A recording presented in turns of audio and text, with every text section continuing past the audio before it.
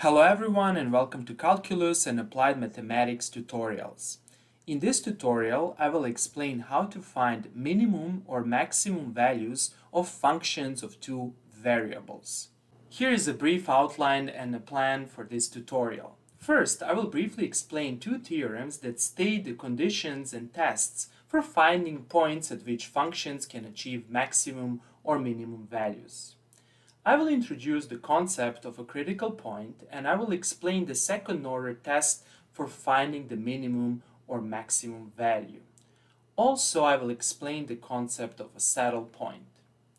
Then, I will do an example. Here, I need to mention that this is the first tutorial part. In this first tutorial part, I will present the theory and I will do a single example in order to illustrate the theory. In the second tutorial part, that will be a separate video, I will do a few additional examples. I will do the first example shown over here, that is, I will calculate the points for which this function achieves the maximum value. In fact, here is the 3D plot of this function. At the end of this video, I will explain how to generate this plot in Python. In fact, here is the code. And I will provide a link to this code in the description below this video tutorial. But before I start with explanations, I would like to mention the following. It took me a significant amount of time, energy and planning to create this completely free video tutorial, as well as more than 300 video tutorials that you can find on my YouTube page. And consequently, I kindly ask you to press the like and subscribe buttons. Thanks a lot. Okay, let us start. First, what are the functions of two variables? Over here, I gave three examples. However, for clarity of this video tutorial, I will give another example. For example, my function can look like this. Cosinus of x squared plus y. X and y are real variables. And the function f of xy is also a real function. That is, for fixed value of x and for fixed value of y, we obtain a fixed value for f. For example, if x is 1, y is 2, we will obtain some value for f of x and y. Here, in order to make this video tutorial as clear as possible and not to confuse you with too many mathematical details, complexities, and too cumbersome mathematical definitions, I will keep all the definitions at their bare minimum. Here, I will only assume that this function is differentiable. And not only that, I will assume that its first, second, third, fourth, fifth, etc. derivatives are differentiable. Over here, I will introduce a new notation, and please don't be scared. This notation is very simple and intuitive. F with the subscript f is the first partial derivative of our function f with respect to x. To repeat, when you see f with the subscript x, I mean the following. The first partial derivative of the function f with respect to x. Similarly, if you see f with the subscript y, that's the first partial derivative of f with respect to y. Then, if you see f with the subscript xy, that's basically mixed partial derivative. First, we compute the partial derivative with respect to x, and then we compute the partial derivative with respect to y. We can also denote like this mixed partial derivative. Similarly, if you see f with the subscript yx, we do the following. We first compute partial derivative of f with respect to y, and then we compute the partial derivative of the result with respect to x. Then, in the same spirit, if you see f xx, that's the second partial derivative of f with respect to x. And similarly, if you see f yy, that's the second partial derivative of f with respect to y. Next, in the sequel, I will briefly explain two important theorems that state the conditions and tests for finding points at which functions can achieve maximum or minimum values. Let's start with the first theorem given over here. Let's carefully read this theorem. If the function f of x and y has a local minimum or a local maximum at the point x is equal to a and y is equal to b, then these two conditions should be satisfied. Let us more thoroughly explain these two conditions. Let us assume that our function has a local minimum or a local maximum at the point AB. Here, a is equal to x and y is equal to b. Then, this implies that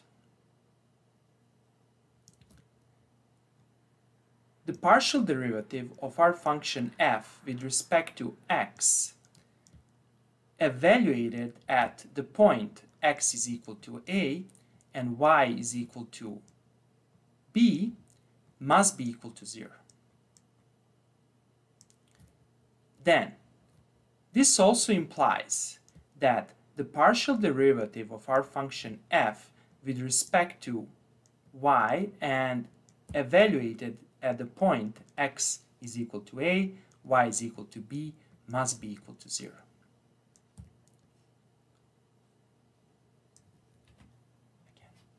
Again, if our function has a maximum or a minimum value at the point ab, then these two partial derivatives evaluated at the point AB should be equal to 0. The point AB is called the critical point or the stationary point of our function if the following two conditions are satisfied. And this is very important. As you will see later when we do an example, this theorem will enable us to compute candidate points for minimum or maximum. That is, we will use this theorem to compute the critical points. However, here it should be kept in mind that not all critical points produce minimum or maximum. One example that I will give later on is a saddle point. Consequently, we need a stronger result. We need a second order test. And this theorem gives us this test. Next, let us carefully read and try to understand this important theorem. First, let us suppose that the point AB is the critical point of the function f. Next, let us define the matrix P of partial derivatives as follows. The matrix P is very important for computing the maximum or the minimum values, and consequently let us explain this matrix more thoroughly. This matrix can be represented like this. fxx is the second partial derivative of f with respect to x. On the other hand, fxy is the mixed partial derivative computed like this. Fyx is again a mixed partial derivative computed like this. And finally, fyy is the second partial derivative of f computed with respect to y.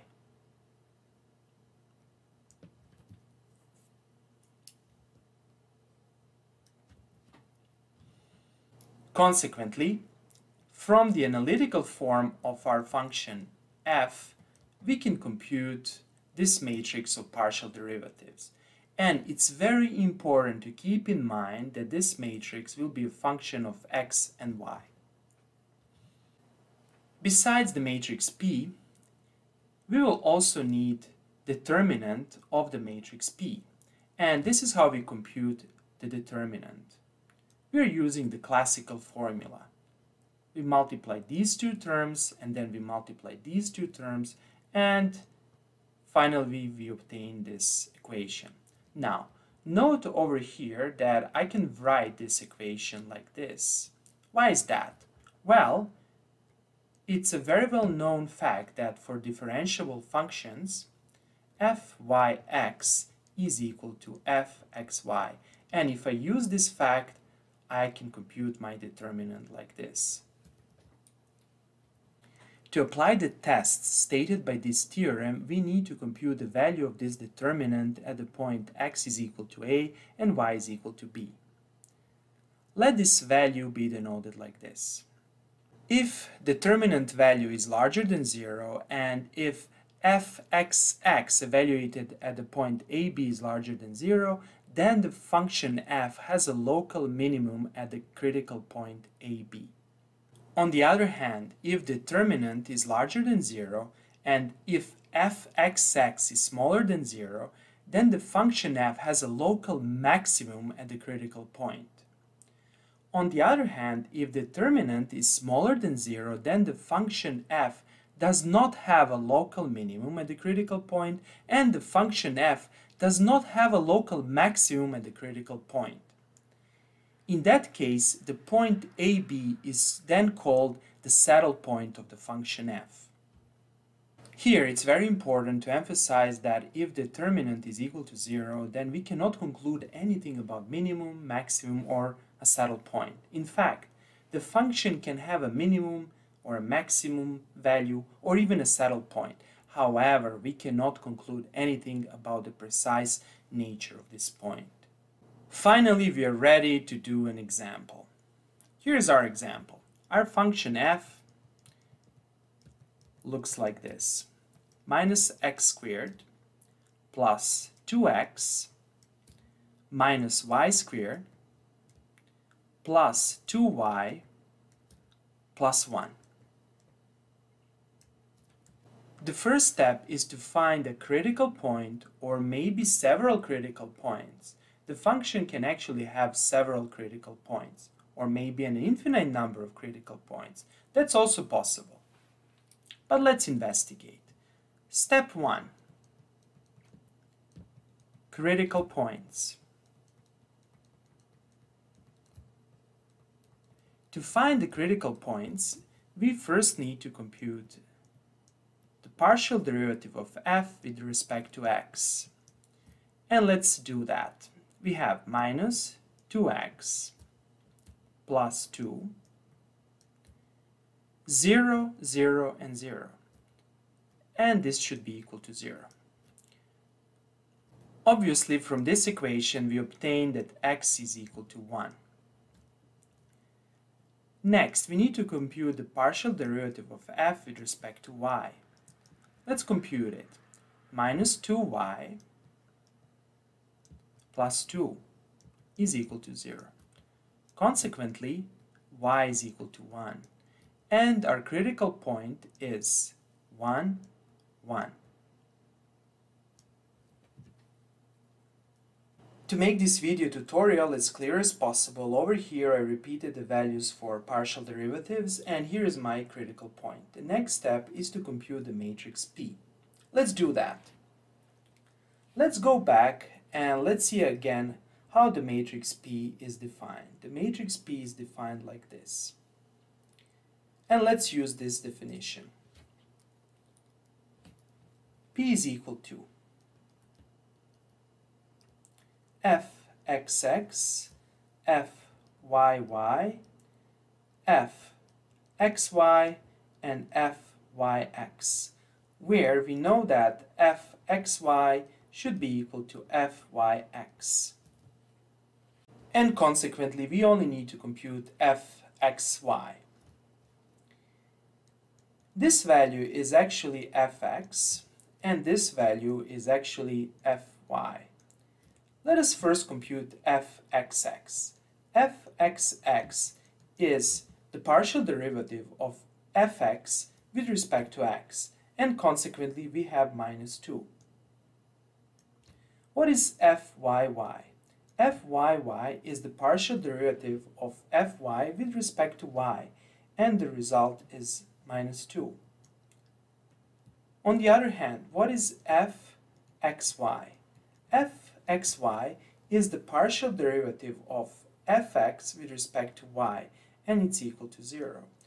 And by using this equality, we know that fyx is also equal to 0.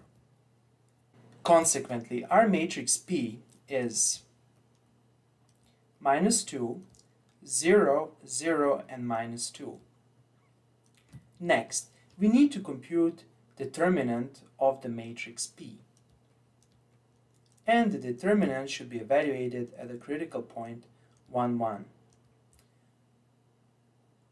Obviously, the matrix P doesn't depend on x and y, and consequently it will not depend on a and b that are in our case 1 and 1. You just need to compute a simple determinant over here, and the determinant is obviously equal to 4.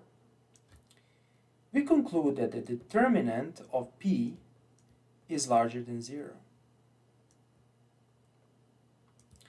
And we can observe that fxx is smaller than 0.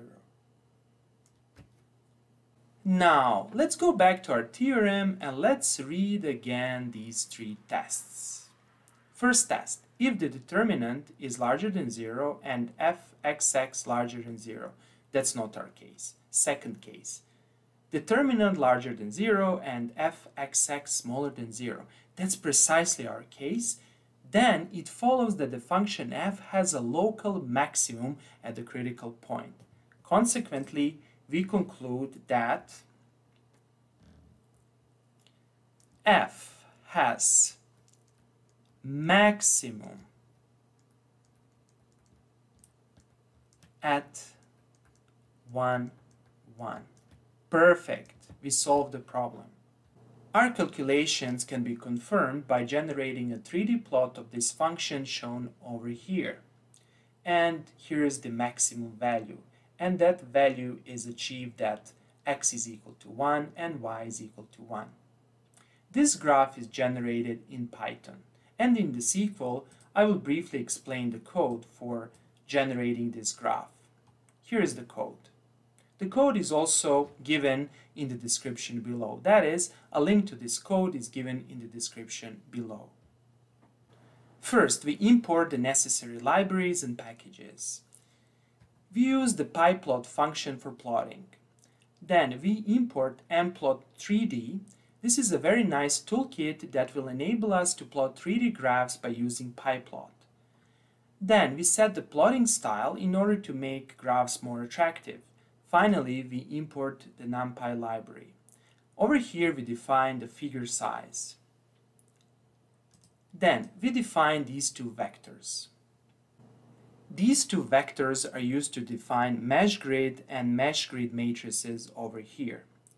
XM and YM are the mesh grid matrices. Once we determine the mesh grid matrices, we can define our function over here.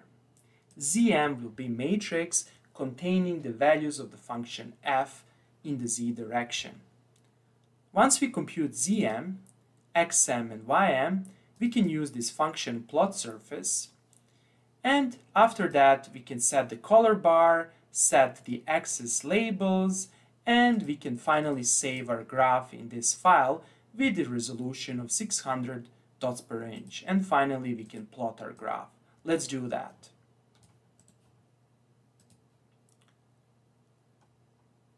Here it is. Here's our function. Okay, this is the end of the first part of the tutorial. In the second part of this tutorial, I will do another example, and I hope that you will like this video. If you like the videos I create, please press the like and subscribe buttons. Thanks a lot and have a nice day.